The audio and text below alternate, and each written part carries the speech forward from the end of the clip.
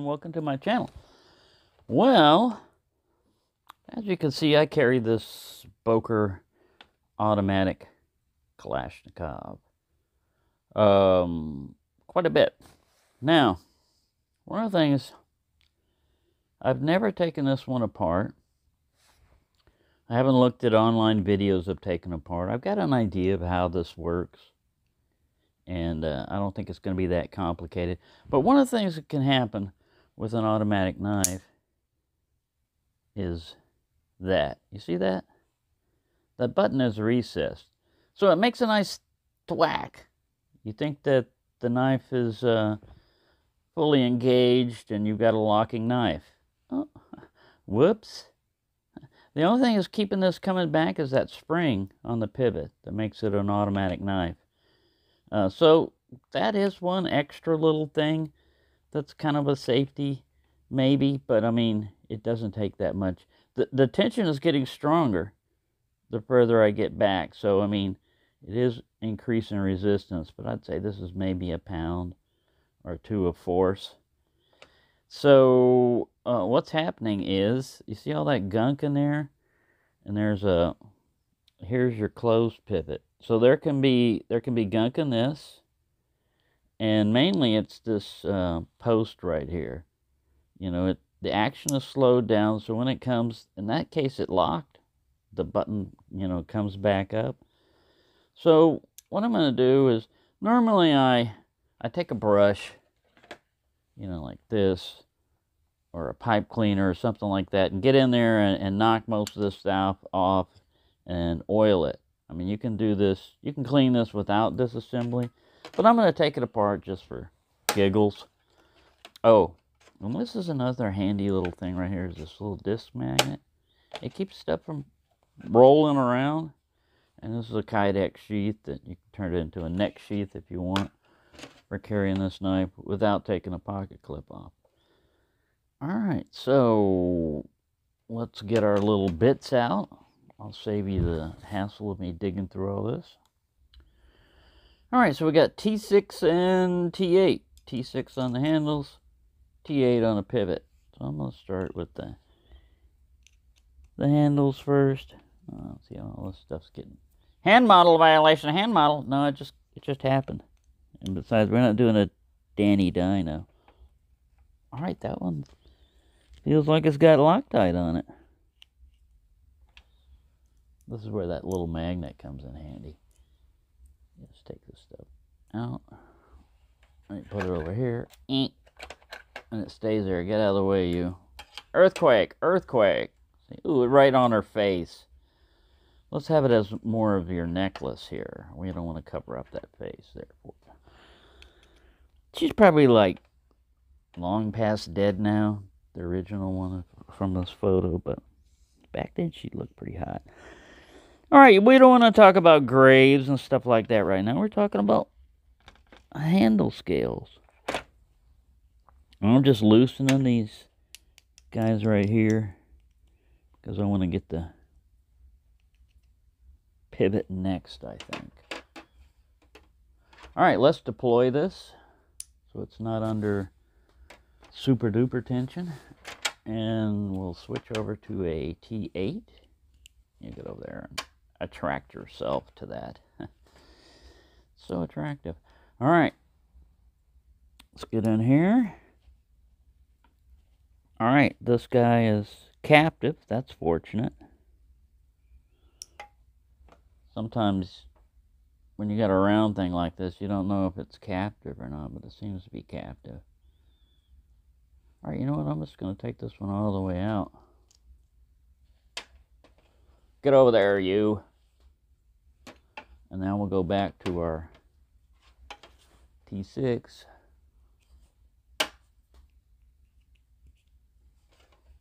Remove the rest of these. It's already wanting to fall apart. I can feel it.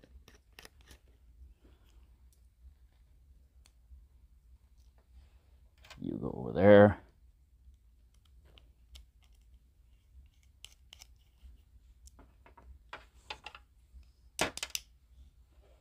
You go there, and we've already got that. All right, let's just do a a lift up. Now, there went the blade. Ooh, pop. So, I didn't know it had a nylon washer in there.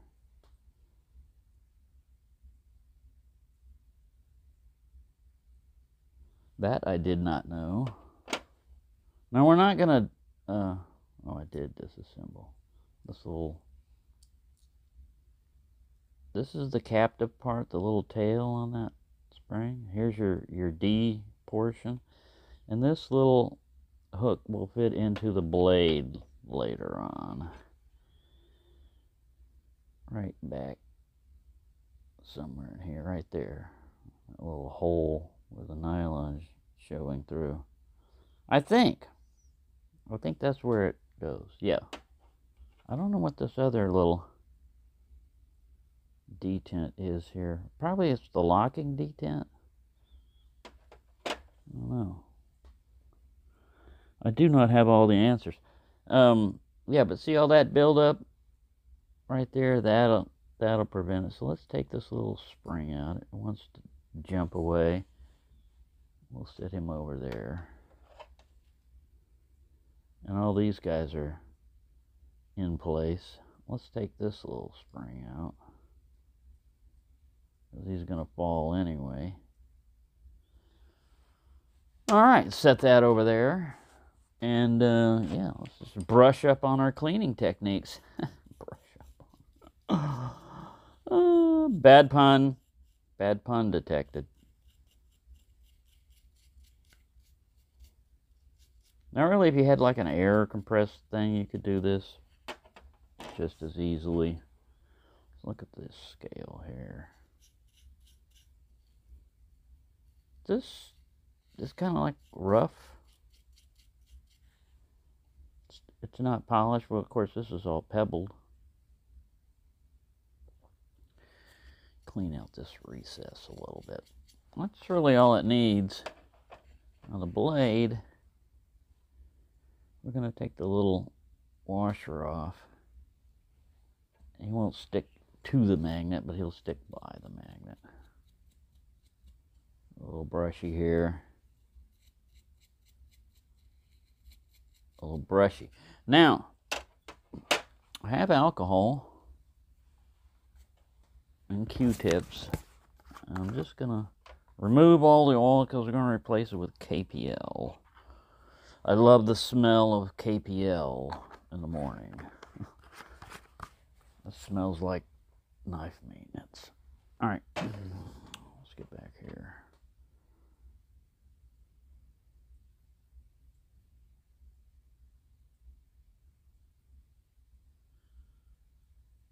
Our little closing detent right there, that's an important area to keep clean. And that mates up with the post up here, which is also another thing to try to keep clean. That's where pocket lint gets, and this is what's preventing it from closing, because this little post right here, you can see it's tapered, and if gunk gets built up in there, it'll never come up all the way. See, this is a little captive spring sits in there, and it sits in this little ledge and gets pushed up by this spring, and that's where it engages that notch. And if you've got, it's not necessarily a weak spring, it's just crap, you know, built up around there. If you've got crap built up around there, so that's what you got to watch out for on these type of knives. All right, we got that clean. Let's clean this area out. All right, fairly gunky. All right, let's get our KPL out. Paging KPL. Paging KPL. My other one, I don't know where the other bottle, I got it laying on a desk somewhere back there in the other place where I film. But it's so used up and so worn that the labeling is. This is just regular, KPL regular. Gotta sniff it, gotta sniff it. I'm gonna put a little bit around here. Oh, I gotta get my washer. You must clean your washer. Washer and dryer. I don't know if you can see that, but there's some scrape marks in there. Whenever you got scrape marks, that's where it's rubbing. And wherever it's rubbing, might be a good idea to put some lube on there. Move this all around. Probably too much. Probably too much. But that's alright. Alright, we're almost ready for reassembly. Now we gotta get that little washer cleaned off. It is flimsy. It's just a little disc. Alright, were you on this side? I think we were. We were this way. Right, let's get our pivot. We didn't clean our pivot. You must clean your pivot. No, this is not. What is this guy? He's not the. He is the pivot. To pivot or not to pivot? That is the question. We need our springy. This is where it gets tricky. This is where curse words may be involved. Warning, warning. All right, we got to generously put KPL all over this. Coated with KPL. And this kind of like help it stick there too. I kind of bent it when I moved it around though, so that wasn't good. We'll kind of do a semi-pre-assemble here.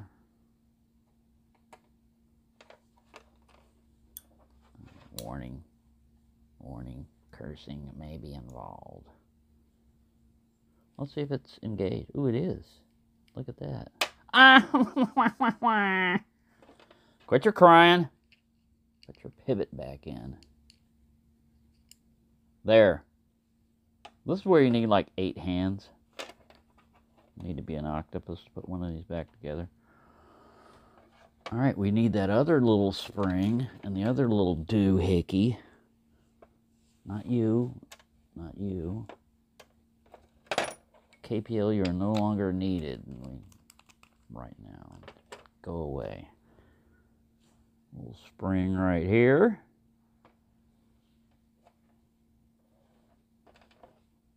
Guy's sitting on the spring.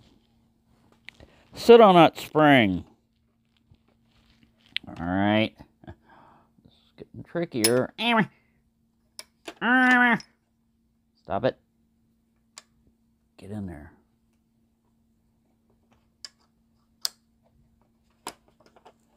The struggle is real. Alright. I think we got somebody lined up. Possibly not the pivot, though. There we go. It's lined in. You hear that click? All engaged. Alright, let's put the pivot. Pivot pin's got this little star on him, so he's kind of easy to find.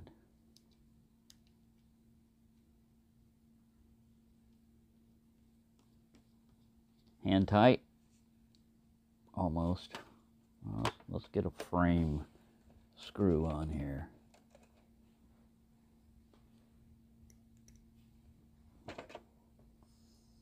What are you, T6 or T8? You can't see. Can't see when he's in here. T6. All right. After a while, you get to know what they are just by feel, but, or I mean by looks, but still. All right, that guy tightened down pretty well. Uh-oh.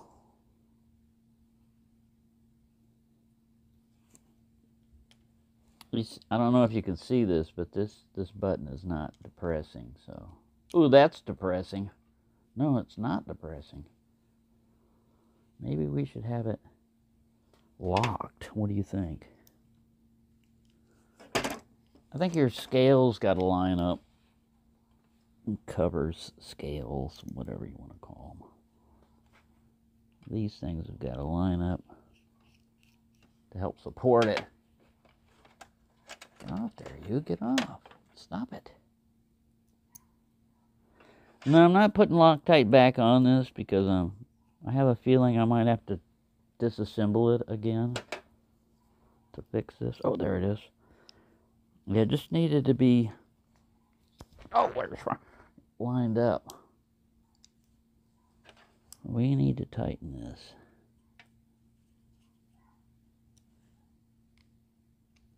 I don't know if you can hear that, but that's the little Chihuahua barking on schedule. He's just starting his barking shift.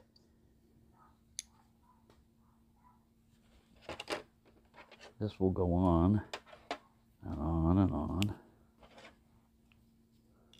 Just try to ignore it like I do. Alright. I don't know how tight I want that.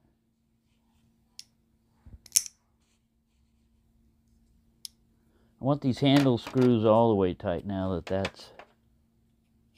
Whoa. Fumble fingers.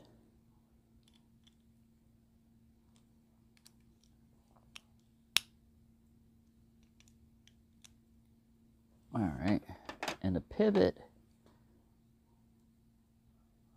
I'm just looking at where it is in relation to everything, and still has that kind of like that issue, doesn't it? Ah! Because I hit the table. Yeah, I still got that issue. I thought just cleaning it might help. It's solid. It's in there. There's a little side-to-side play. I'm going to take that out.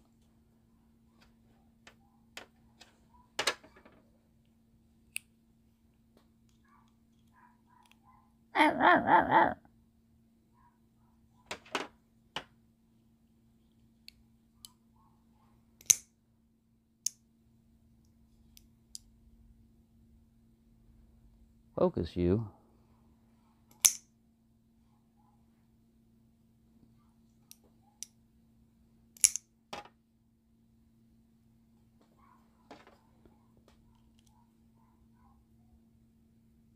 Now this one might need some what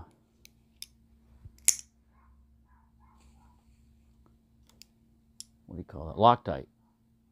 I might want to Loctite the pivot.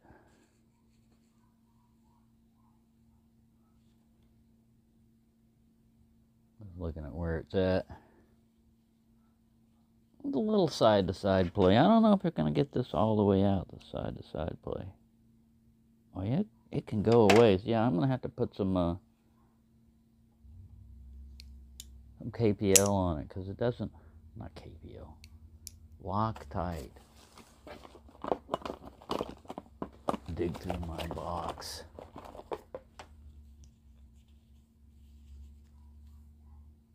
Vibratite thread locker. Guess it's not Loctite, it's Vibratite. Gel Fiordi Rojas. Medium strength. Yeah, it's still... something's happening here. See where it's still... occasionally not getting full engagement. I'm going to have to put some more oil on it. See that? And it's not because it's dirty. It's a rebound, I guess it's getting. See that? It's in. Huh. Looks like time for a new Kalashnikov.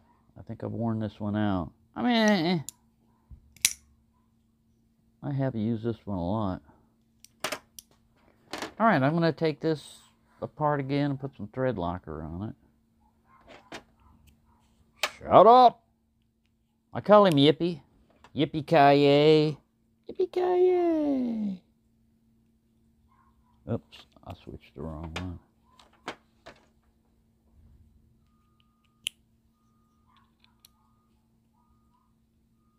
Friday trash pickup.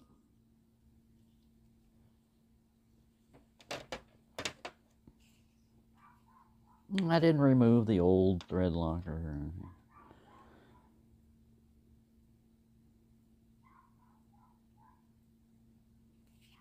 Probably should have. There's a lot of things I probably should do.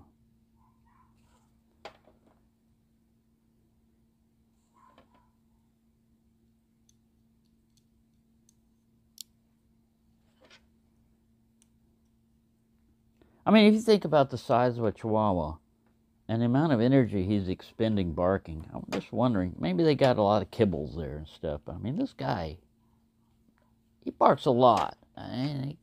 He barks a lot. He don't run out of breath. I'm going to tighten that up a little bit.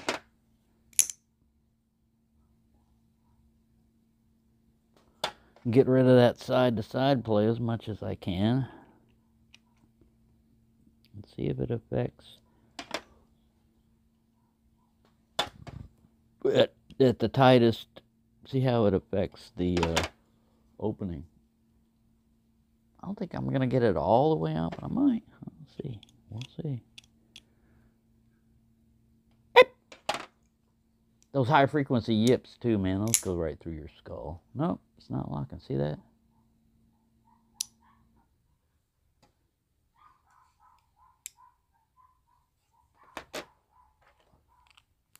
Shut up.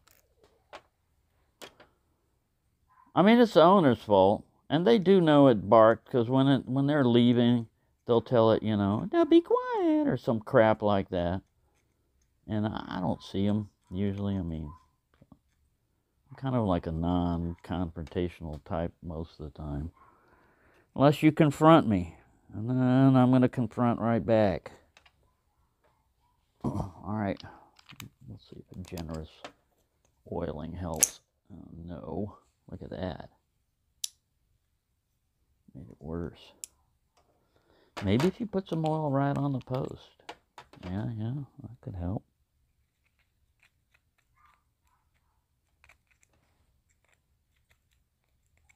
There. Enough oil for you? No. Yeah, so unfortunately, man, normally I'd like to say, here's how you fix this problem. You take it apart, you clean it, you oil it, you put it back together, and it should work fine.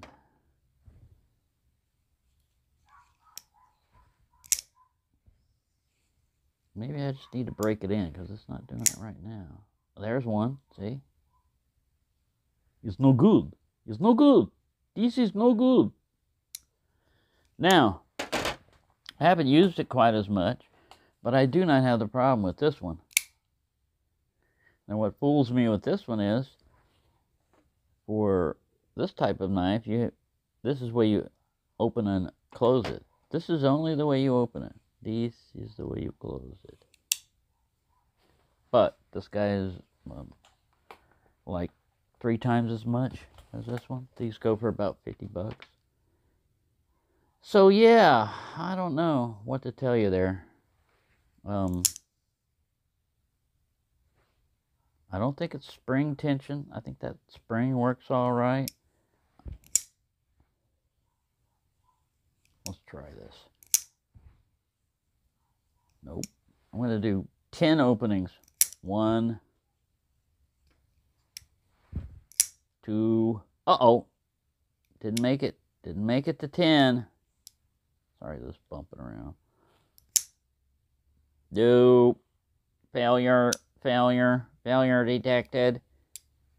It could be, this thing's hitting with authority. I don't think it's that spring is worn out. And I don't think it's this spring here, the little push detent spring, has worn out. Now what I can do is take it apart, take that spring and, stretch it a little bit, and it'd make this button a little bit more positive. So I've already done this one too long, so I'm gonna pause this for you because I've rambled on too much. All right, so here's that little spring, and what I'm gonna do is a little bit of that.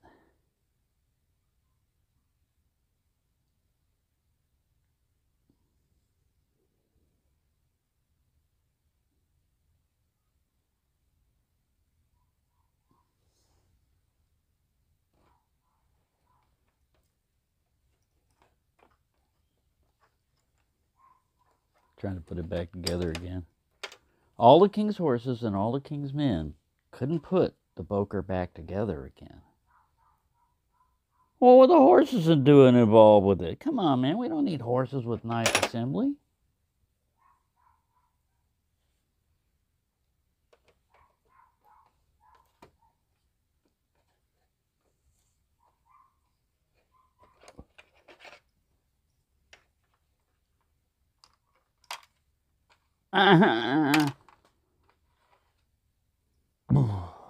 The struggle is real.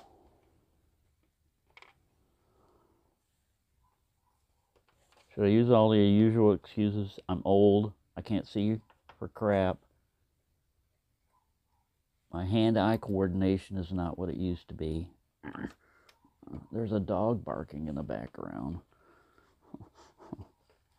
What else? Come on, I gotta have all the excuses. Alright, he's lined up in there. Mr. Pivot, paging Mr. Pivot Pen. Mr. Pivot Pen, you're wanted in the maternity ward.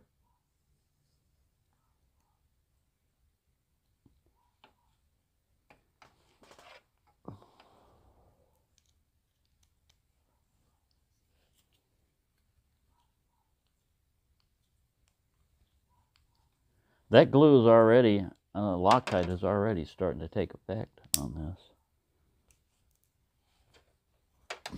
Swapping bits, swapping. Stop shaking, you. Stop shaking. The camera's nervous. It's shaking. I'll get back in there. Where is a missing screw? Oh, they're all in the handles. Huh, idiot.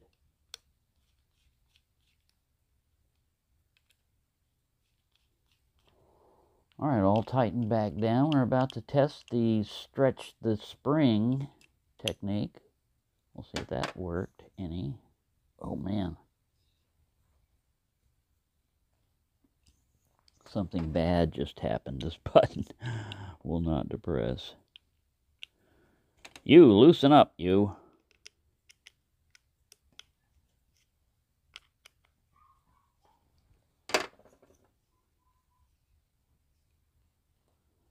Wow.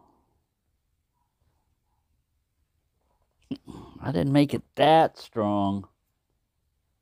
Something wrong here.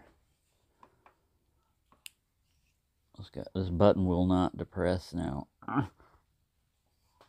You idiot.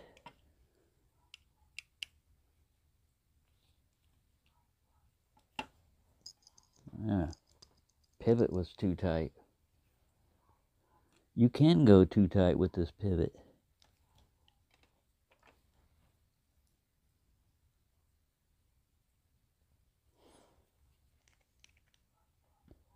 I think what's happening is because the covers are not screwed down all the way, it's allowing this base to come up too far. So you have to have the covers on tightly to help hold everything.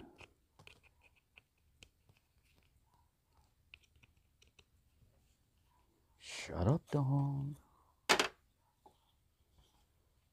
Wow, I've made it worse. Now I've got a fixed blade. It ain't going anywhere. It's a fixed blade. We don't want a fixed blade, sir.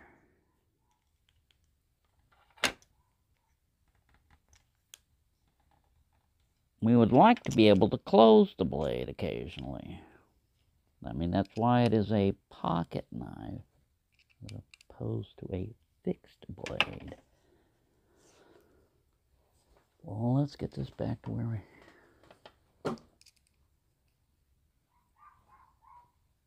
Shut up. Shut up, Yippee.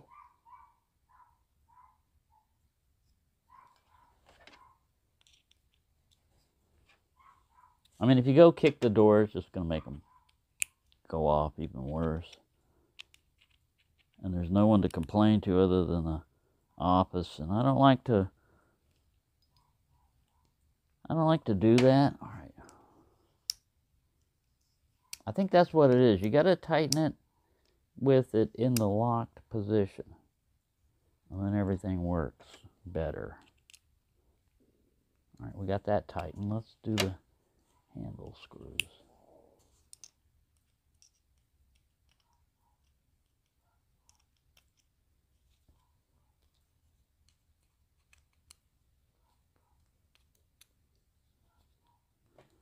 All right, test fire.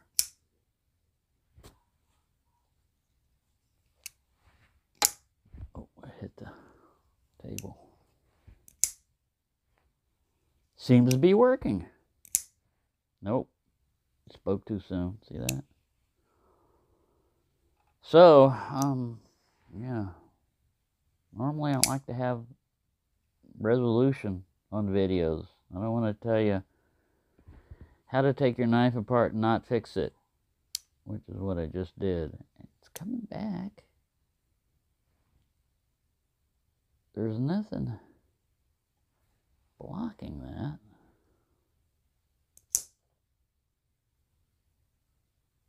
It's got pretty good tension on this spring.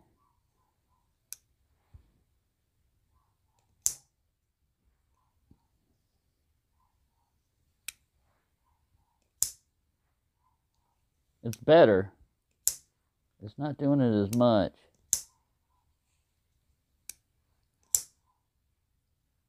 I'm pushing on it before I close the button just to make sure. I think it might be fixed. All right, let's go through the sequence. 1, 2, 3, 4, 5. Uh-oh. Messed up at 5.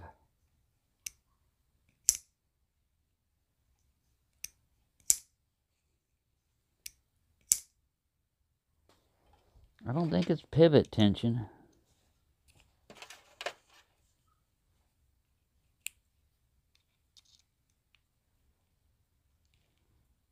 I don't think it's lack of oil.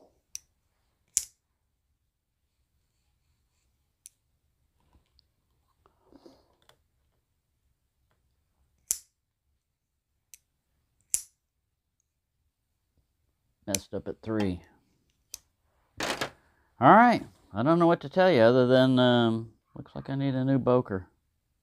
That's another project. Try to work on some other time. Okay, after messing with it a little bit more and just flicking with it, it's getting better. 1, 2, 3, 4, 5, 6, 7, 8, 9, 10. 0 out of 10. I was getting it a lot more before. So, I think the oil finally started working in. And the dog is still barking. Dog, we are going to fix you. It's not the dog's fault, really. It's the people's fault. He's just being what a Chihuahua is, which is a barking machine. I mean, if you treat them right, they don't have to bark all the time. But if you leave them alone, and they don't have a buddy to play with, then this is what you get.